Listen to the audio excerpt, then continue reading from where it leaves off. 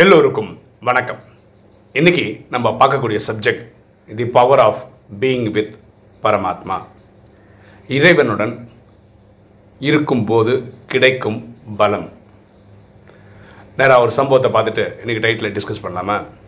கேதார்நாத் இது வந்து ஹிமாலயஸில் இருக்குது.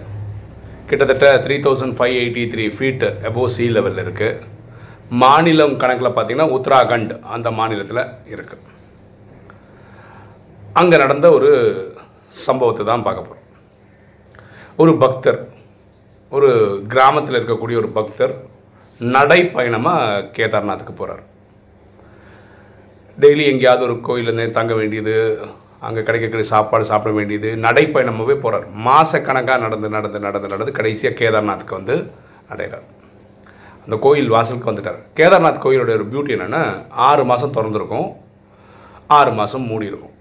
ஏன் 6 மாதம் மூடி இருக்குன்னா அங்கே பனிப்பொழிவு பயங்கரமாக இருக்கும். மனிதனால் அங்கே நிற்கவே முடியாது, உயிர் வாழ்றதே கஷ்டம். அந்த மாதிரி ஹைட்டில் இருக்காது. அதான் சொல்லிட்டேன் ஃபஸ்ட்டே எவ்வளோ ஹைட்டுன்னு. இவர் அங்கே போய் சேர்ற அன்னைக்கு கதவுகள் மூடுறாங்க. இறைவன் கோயிலோட கதவு மூடுறாங்க. அதோட 6 மாதத்துக்கு அப்புறம் தான் திறக்க போகிறாங்க. இவர் நடந்து வந்ததில் இத்தனை நாட்கள் போயிடுச்சு. அப்போ அந்த கோயில் இருக்க பண்டிட்டுக்கிட்ட இவர் பேசுகிறார். நான் ரொம்ப தூரத்துலேருந்து ஒரு கிராமத்துலேருந்து வந்துட்டுருக்கேன், நான் நடைப்பயணமாகவே வந்திருக்கேன், இன்றைக்கி வந்து சேர்ந்துட்டேன். எனக்காக தயவு செய்து ஒரு காட்சி கிடைக்கிறதுக்காக நீங்கள் திறந்து காமிச்சிங்கன்னா நல்லாயிருக்கும். பண்டிதர் அவர் என்ன சொல்கிறாருன்னா, கோயில் ஆகம விதிப்படி கோயில் ஒன்ஸ் மூடிட்டோன்னா அது திறக்கிறது கிடையாது. யாருக்காக இருந்தாலும் தெரியாது, பண்ணுறது இல்லை. நீங்கள் என்னை மன்னிக்கணும். நீங்கள் இப்போ வீட்டுக்கு போயிட்டு 6 மாதம் கழிஞ்சு திருப்பி அடுத்த டேர்னுக்கு வாங்க, அப்போது கண்டிப்பாக பார்க்கலாம் அப்படின்னு சொல்லி பண்டிதரும் அந்த புரோகிதர்கள் யாரெல்லாம் கோயில் சம்மந்தப்பட்டவங்களாம் வீட்டுக்கு போயிட்டாங்க. இவர் மாதக்கணக்காக நடந்து வந்தவரில் ஒரே சிவனை நினச்சி அழறார். இப்போ நடந்து வந்த டயர்டு, பசி வேறு. ஏன்னா அங்கே இனிமேல் அங்கே ஹோட்டல்லாம் இருக்காது இல்லையா. ஒரு 6 மாதத்துக்கு அப்புறம் க்ளோஸ் பண்ண போகிறோன்னா யாரும் இருக்க போகிறது இல்லைங்க. பயங்கர பசி மயக்கம் கூட. இவர் அழுதுகிட்டே இருக்கார். இரவு நினச்சேன் இவ்வளோ தூரம் வந்து உன்னை பார்க்க முடியல, இவ்வளோ தூரம் வந்து பார்க்க முடியலையான்னு. அப்புறம் நைட்டு ஒரு 7-8 மணி இருக்கும்போது ஒரு சாது வரார். சாது இவரை பார்த்த உடனே யார்ப்பா நீன்னு கேட்குறாரு. அப்போ சொல்கிறேன், நான் அந்த மாதிரி கிராமம் நடந்து வந்தேன், இன்றைக்கி வந்த உடனே நடை மூடிட்டாங்க, கேட்டேன் நீ 6 மாதத்துக்கு அப்புறம் தான் நாங்கள் நான் சிவனை பார்க்கணுன்னு நினச்சேன் அப்படி ரொம்ப அழுதுகிட்டே இருக்கார் அவர். அப்போ அவர் சொல்கிறார், நீ சாப்பிட்டியா? இல்லை. சரி, நான் ஏற்பாடு பண்ணுறேன்னு அவர் சாது வந்து இவருக்கு சாப்பாடெலாம் ஏற்பாடு நல்லா சாப்பிட்டார் அவர்.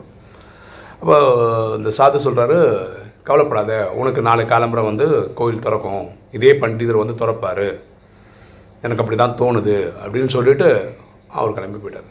இவர் எப்போ தூங்கினாருன்னு தெரில, நல்லா சாப்பிட்ட மயக்கத்தை தூங்கிட்டார். நல்ல தூக்கம். அடுத்த நாள் காலையில் இந்த சூரிய வெளிச்சம் கண்ணில் படும்ல, அப்புறம் மக்கள் பேசுகிற சவுண்டெல்லாம் கேட்டு தான் இவர் எழுந்துக்கிறார். இவர் எழுந்து பார்க்குற காட்சி என்னென்னா, இந்த பண்டிதர் அவரோட நிறைய புரோகிதரோட கோயிலுக்கு வர காட்சி தான் பார்க்குறாரு. இவர் ரொம்ப சந்தோஷம். பண்டிதர் நேற்று என்ன சொல்லிட்டு போனார், 6 மாதத்துக்கு அப்புறம் தான் கோயில் திறக்கும்னு சொன்னார். இந்த சாது வந்து சொன்னார் நாளைக்கு வருவாருன்னு சொன்னார்.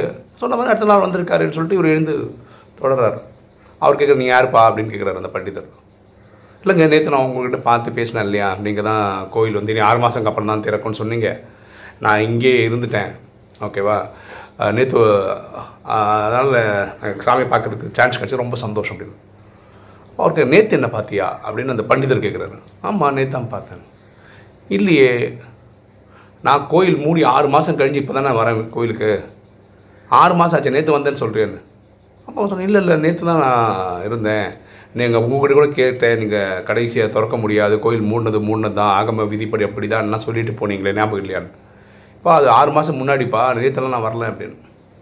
அப்போ அவர் கேட்குறாரு, அந்த பண்டிதர் கேட்குறாரு, சரி நடந்தது தான் சொல்லு அப்படின்னு. அன்றைக்கு நைட்டு 8-9 மணி இருக்கும்போது ஒரு சாது வந்தார், நான் அவர்கிட்ட பேசினேன், அவர் வந்து எனக்கு உணவெல்லாம் கொடுத்தாரு, அடுத்த நாள் காலம்புற கோயில் திறக்கும்னு சொன்னார், வேந்து பார்க்குற நீங்கள் வந்திருக்கீங்க.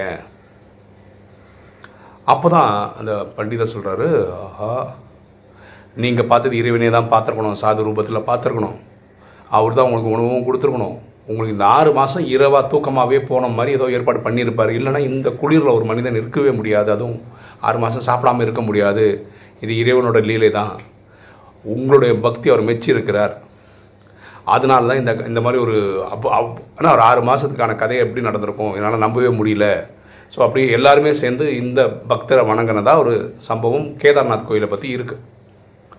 இந்த கதை நம்மளால் நம்ப முடியுமா நம்ப முடியாதான்றது வேறு விஷயம்.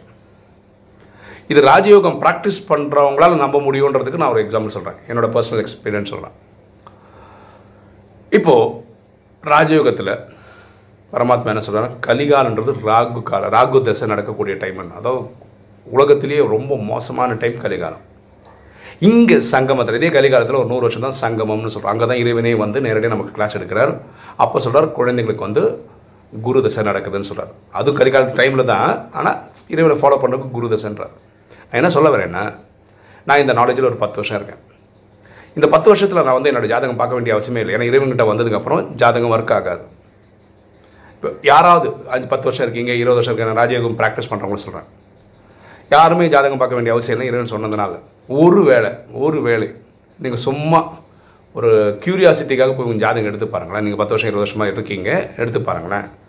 இதில் என்ன நடந்திருக்கும்னா, சாதாரணமாக ஜாதகத்தில் சொல்லுவாங்கள்ல, உங்களுக்கு ஒரு ஏழரை நடக்கும் அப்படின்லாம் சொல்லியிருப்பாங்கள்ல, அந்த மாதிரி ஒரு ஏழரை வந்து போயிருக்கும். பொதுவாக ஏழரை வந்து போனால் என்ன ஆகும், சனி வச்சு செய்வாங்க எல்லாம் சொல்லுவாங்கல்ல, பயங்கர அனுபவங்கள் கிடைக்கும் லைஃப்பில். அந்த மாதிரி ஒரு ஏழரை உங்களுக்கு வந்து போயிருக்கும். ஆனால் சனியோட எந்த ஒரு இம்பேக்டும் உங்களுக்கு தெரியாமல் நீங்கள் போயிருப்பீங்க. எப்படி இந்த பக்தன் 6 மாதம் அங்கே இருந்திருக்கிறான், ஆனால் அவன் கனவுலேயே தூக்கத்திலே இருந்திருக்கிறான். அடுத்த நாள் காலம்புற உனக்கு 6 மாதம் முடிஞ்சு இறைவன் தரிசனம் கிடச்சிட்டு தான் அவன் அங்கேருந்து வரான். இந்த மாதிரி அனுபவங்கள் கிடைக்கும். 7.5 வருஷன்றது வந்து ரொம்ப பெரிய வருஷம்தான் ஒரு மனித வாழ்க்கையில். என்ன ஒரு இல்லை, ஒரு 60 வயசு வாழ்ந்தவர் 2 ஏழரை பார்க்கணும் அவன் வாழ்க்கையில். அப்போது ஒரு ஏழரை வந்து போனது கூட தெரியாத அளவுக்கு இறைவன் உங்களை பார்த்துப்பாரு அப்படின்றதான் இந்த கதை நம்மளை உணர்த்துது. சரியா? இது பவர் ஆஃப் பீயிங் வித் பரமாத்மா. இதுதான் இறைவன் கூடவே இருக்கிறதுனால நமக்கு கிடைக்கக்கூடிய பலம். இதுதான் எல்லாருக்கும் ஜாதக கட்டம் வந்து கிட்டத்தட்ட அவங்க ஹாரோஸ்கோப் என்ன சொல்லுங்க. ஏன்னா அஸ்ட்ராலஜி வந்து சயின்ஸு. ஸோ சயின்ஸ் உங்களுக்கு வேறு மாதிரி, அடுத்தவங்களுக்கு வேறு மாதிரி இருக்காது. ஆனால் இதை ஃபீலே பண்ணாமல் கொண்டு போகிறது தான் பரமாத்மாவோட பெரிய சக்தி. நமக்கு கிடைக்கும் போது நம்ம அதை அனுபவம் பண்ணுறோம். எனக்கு இந்த கதை படிக்கும்போது ரொம்ப இன்ட்ரெஸ்டிங்காக இருந்தது. நம்புவீங்களா நம்ப மாட்டீங்களான்னு தெரியல, பக்தியில் சொல்கிற கதை தான் இது. ஆனாலும் இதோட உள் அர்த்தம் இதுதான்ன்றது தான் உண்மை. ஓகே, இன்றைக்கி வீடியோ உங்களுக்கு பிடிச்சிருக்குன்னு நினைக்கிறேன். பிடிச்சவங்க லைக் பண்ணுங்கள், சப்ஸ்கிரைப் பண்ணுங்கள், ஃப்ரெண்ட்ஸுக்கு சொல்லுங்கள், ஷேர் பண்ணுங்கள், கமெண்ட்ஸ் போடுங்க. தேங்க்யூ.